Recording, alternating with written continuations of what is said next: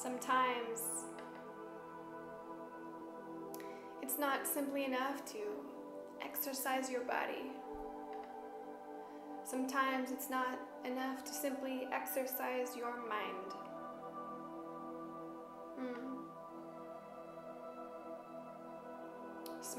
Smarty two shoes. It's important to exercise your soul. Have you ever heard of The Exorcist? Yeah, we're possessed by demons.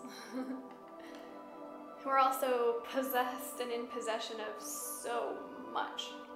You know, our physical world, our social relationships, our social experiences, and the accumulation of the thoughts and ideas, that these huge energetic resources, all wrapped up here, just here in Earth, let alone somewhere else. And so yeah. So, you little star, you little star, bright, beautiful being, and know,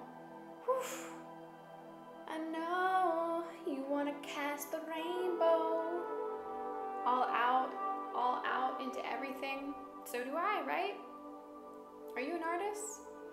Do you know that you paint this world with your life, with your words, with your exuberance, with your expression, and even just with the thoughts that are percolating in your mind? You know, in your mind, they're coming right out here.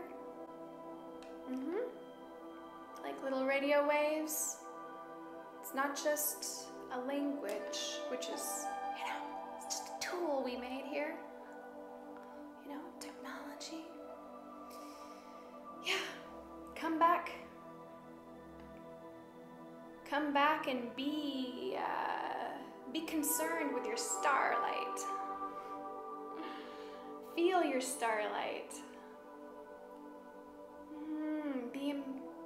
Be in power. Because it was never given away to begin with. I mean, or it is, but you can simply be in it.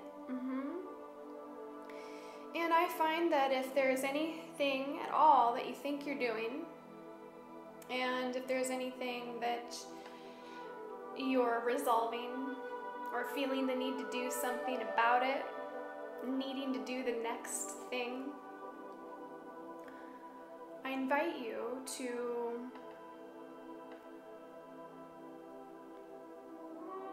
pay attention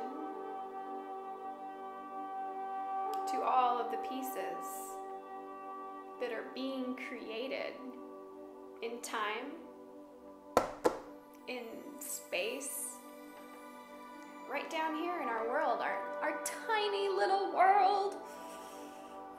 It's so tiny. It's so tight, you know? It's so tight. And you have the power already to create some of this space. By being in your power and accessing your own simple, efficient inner wisdom. Intuition is yours.